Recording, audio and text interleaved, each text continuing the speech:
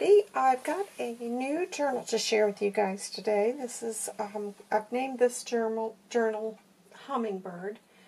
It's a design team project for Calico Collage, and it's just a really beautiful kit. If you love hummingbirds, you will absolutely be crazy about this one, but I'll just explain to you how I've created the cover on this. The closure is Sorry Silk. It's scrapbook paper, which is a heavy cardstock, and then I've layered it. I was at a place here probably 4 months ago, and I ran across this hummingbird wallpaper, and oh my goodness, when I spotted it, I had to have it. So I've been hoarding it, thinking, well, how am I going to use it? And my first idea was to make some pockets.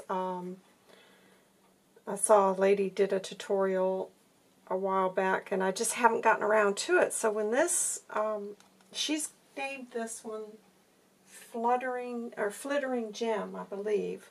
The link will be in the description box, obviously, below. But as soon as I spotted that kit, I thought immediately, this is what I'm going to do with it. So it's cardstock, wallpaper, stitching. Here I've got lace, handmade crocheted flowers, various snippets and laces, and this is a Tim Holt metal plate. It's quite a busy cover, I know that, but I like it. I'm really pleased. I feel as though it's just come together nicely, so I hope you do too. This is the back. You got the little hummingbird here. He's kind of peeking. I don't know if you guys can see, but there's a bit of glitter within this wallpaper. It's gorgeous. It's so pretty. So yeah, like I said, I love hummingbirds. I think most people do, but that paper is just gorgeous. And you know, I like the blues because it's difficult to find anything in blue. So that's the cover in the back. Okay, so here we are inside. I've made the wallpaper pockets on the front and the back. And using elements from Calico Collage's kit, I've created handmade tuck spots, tags. Here's another crocheted flower. This is one of the pages from the kit. I'll give you a close-up of that. There's a lot of elements that come with this, and the papers, they're really, really pretty. They're very cheerful, making me think about spring. This is one of the pockets that comes in the kit. This is just an extra journaling card. These are the large tags that come, and I've just made a little fabric hinge and then added some papers. These are just offcuts that I had, so got yourself a little hummingbird notebook there. Avocado dyed paper, some music sheet paper, stamping. This is another page from the kit, so you've got some turquoise, like a fuchsia, some deep purples. It's really, really pretty paper. Here, I just took a strip of the wallpaper that I had left over, and then this is some avocado dyed cotton material that I did last weekend, and I just let it sit and sit and sit and sit, and that's how I've come up with this really dark. Really happy with how that's come out. It's a really deep blush pink, so I made a ruffle and just put that over it. Here is another handmade tag. This is one of the sayings that comes with the kit, and this is another journal card from the kit. And I just did a little stamped tag there. This is one of the images. I've just added that to and made a pocket. One of the another of the journaling pages. Just another journal tag I've included. Here I've done an altered paper clip using the banners that she provides. And then this, if you've been following along in my craft, the 100-day project, this is one of the envelopes I created with the coordinating. This is Project Life card that I've just collaged. So that's been included. Some vintage trim and then a button that's been stitched on as well. These are the background papers that are included in the kit. So you've got lots of little hummingbirds there. Beautiful colors. Yeah, with these gray skies, it's really nice to work with this sort of papers because it brightens your spirits. This is another avocado dyed, and look at how deep that's come out. Really pretty.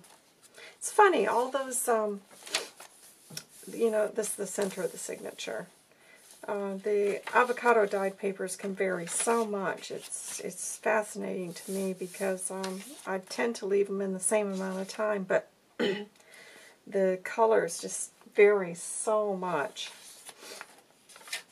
Lots of little flip places for you to do journaling. Another one of the little circle pockets, and I've created a little tuck spot out of that, and then that's just a little altered mini Rolodex card.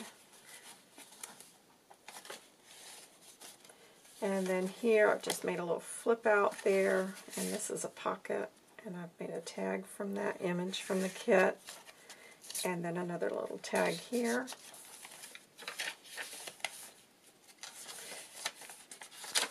I don't know if I said this is 128 pages front and back, so you've got plenty of room for writing in. You can add more embellishments. This is another one of my 100-day projects. One of the little notebook with a couple of pockets there for you to add some tags. And then this you can just pull out and add the papers as you need. So I've just left it that way so that you could refill it. And then this is another, these are the cutouts that you get with the kit, so I've just made another tag using those. Some punching there. Some more stamping. I've had people ask me time and time again about this stamp. It's an unbranded stamp, and I've probably owned that now for at least 8 years. So I'm so sorry, guys. There's no information for me to pass on. I can't even recall where I bought it. This is just another little tag that I've backed with some tea-dyed paper. Did some machine stitching. This is a tea bag that I've altered into a pocket. So that's an image from the kit. Just some scraps from my stash. And then I've punched out the little butterflies out of my punch to add to the strings. Just some stitching there with a button. And then this is just a fold over tag. I believe Wendy's Journal Adventures, I believe she was the one that come up with that. And you just put it over. So it's got machine stitching. This is an image from the kit. And then on this side, I've just put a little pocket in there, and then this has been stamped to muslin, then some burlap, and then I've added that to it. So another page from the kit. Oh, I love that. Makes you think of summer. Here's another little tuck spot I made with one of the journal cards, and this is just a journal card from my stash. Some more little elements that I had in my stash I thought coordinated nicely with it. And then on this side I just did a little bit of like a journal tag and I've taken one of the journaling cards and stitched that, so you've got that can float within the journal. That's the center of the signature. Beautiful. And here is another altered paper clip.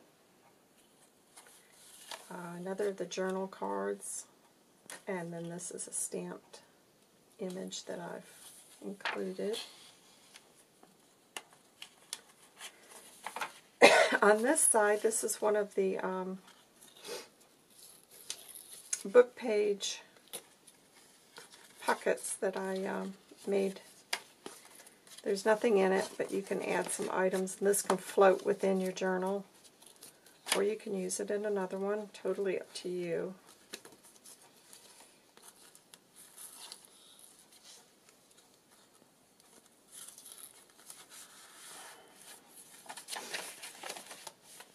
This is another pocket from the kit, and this is another large tag that's included, and another journaling card from the kit.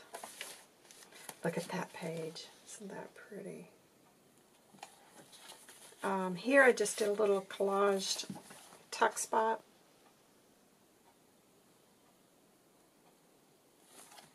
And then I just created this little tag using some of the elements. And then I've got another flip out so you can do some writing here. And this is included. Beautiful.